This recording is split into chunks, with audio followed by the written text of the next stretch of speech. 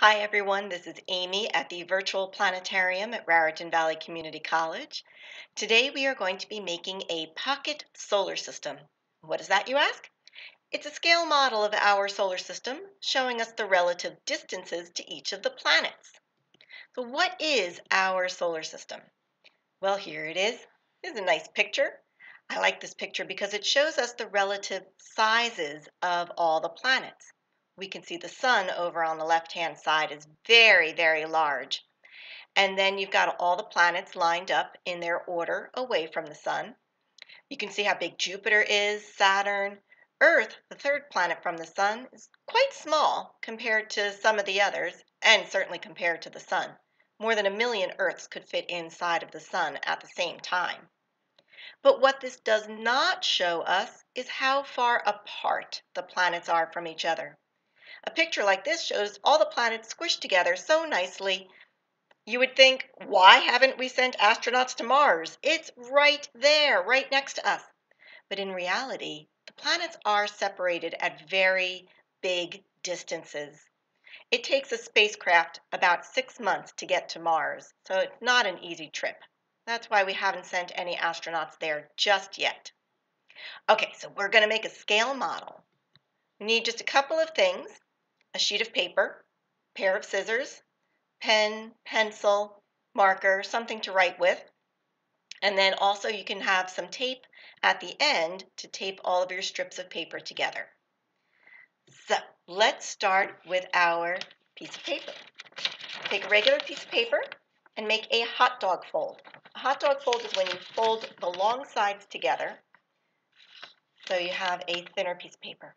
And then fold that in half so you've got like a rectangle here.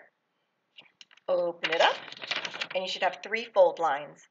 Take your scissors and cut along each of those fold lines so you wind up with 4 strips of paper. Okay, time to start our solar system.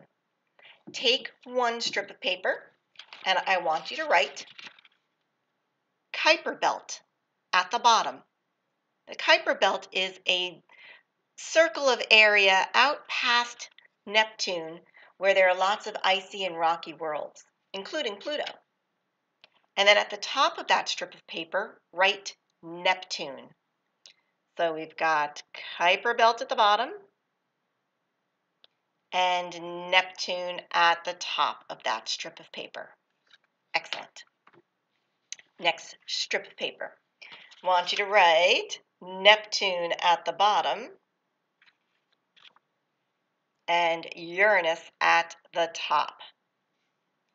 That's Neptune at the bottom and Uranus at the top.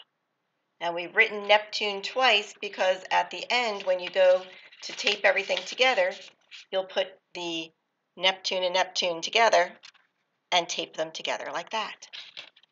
Okay, third strip of paper. We've got Uranus at the bottom and Saturn at the top. So on our third strip of paper, we're doing Uranus at the bottom, Saturn at the top.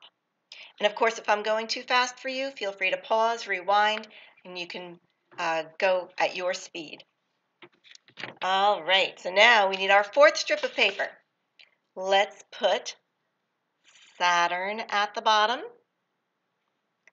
and the sun at the top.